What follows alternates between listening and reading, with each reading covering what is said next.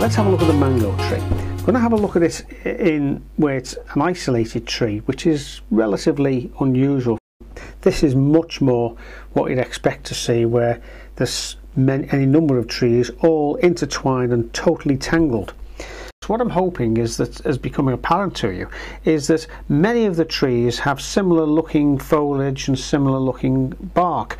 So you've got to try and suss out what is the particular characteristic of a specific tree. If you have a look, for example, at the olive tree, the acacia tree and the eucalyptus tree, these particular varieties look fairly similar. With the acacia tree, of course, you have a flat umbrella-like foliage, whereas with the eucalyptus tree, or at least this species, the foliage is much more rounded and in sort of florets, almost like a cauliflower. Now, alright, what's the characteristic that stands out for the mango tree? Well, it's certainly not the leaves here, because these are very similar to all sorts of trees and bushes that I can think of, and that's coming from somebody who knows next to nothing about trees and bushes and the like. But what its big characteristic is, above all, is the way the roots grow out from above the base of the bark, and that it grows in very wet soil. In fact, it grows at the edge of water and in water, and it doesn't seem to matter much whether it's salt water or fresh water. So that's the characteristic that we're going to concentrate on when we paint this. And if you bear that in mind for any of the trees, or indeed any of the landscape elements, always ask yourself, what's special about this landscape element that's going to make it stand out from something else? Right, now first of all, I'm going to cover this close-up of the mangrove tree so you can see what it looks like in isolation, and then after that we'll do a quick sketch of what it looks like in a much more natural environment, where there's any number of trees and the roots are completely and utterly tangled together, digging down into the mud and the sand. Now firstly, I've produced a mix of raw sienna and lemon yellow and a little touch of ultramarine to give us this reasonably bright green for some of the leaves. For the leaves in a slightly darker shadow area, I've added a little bit more ultramarine blue to the same mix just to make it darker. And for the roots, to make things a bit darker, I've mixed together ultramarine blue and light red in different proportions. Here I've put much more blue in, and at this half here I've put much more of the light red in. Now, leaving those little flecks of white in the middle helps to highlight or create highlights on the leaves that are very useful to depict sunlight. You can see I'm not worrying too much at all about creating all sorts of detail. I'm just letting the brush skip over this. I'm going to bring in just a little bit of the darker green now, here and there, while it's still wet. Right, now what I'm going to do is just paint some of these leaves. Some of them will be in complete shadow, some of them will be in partial shadow. Twigs on this particular bush are already brown, so I'm just going to just have a hint of those coming through here and there.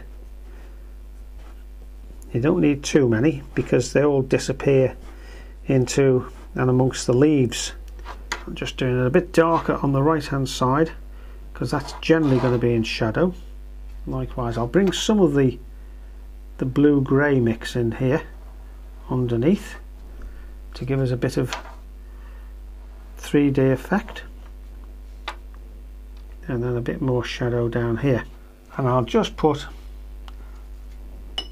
a little bit of very, very pale ultramarine blue running carefully through the background. Right, you can see it's not difficult at all to create the impression of reflections.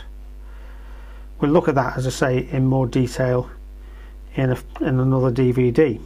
Now let's look in less detail, but in a more natural situation, where you've got a group of mangrove trees totally intertwined their roots with each other into the water.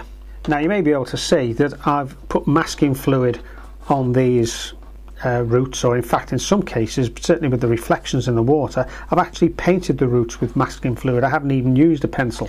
What we're going to do is to get some of that ultramarine blue and the light red, quite dark this time, quite strong,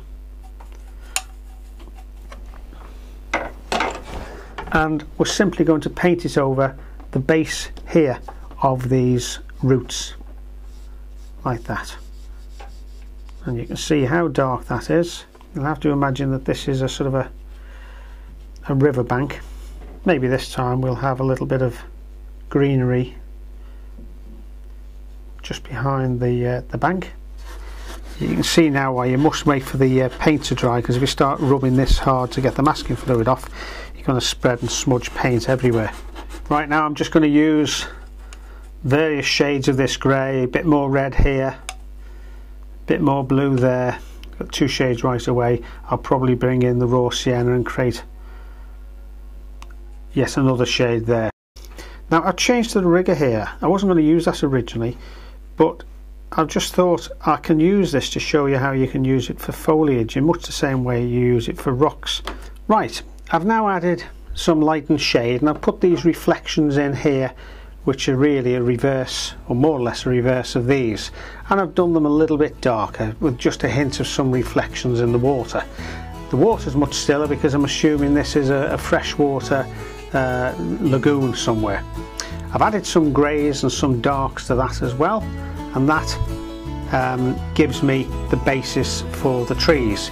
And I'm just going to finish off now with the rigger, just scrubbing as I did with the rocks. Now all I'm doing, you can see, is getting some of that light green colour and scrubbing and letting it dance and bounce here and there to create a little bit of light foliage. Right, I've added a few darker colours in the same way, and there we are. You've got 2 mangrove trees for the price of 1.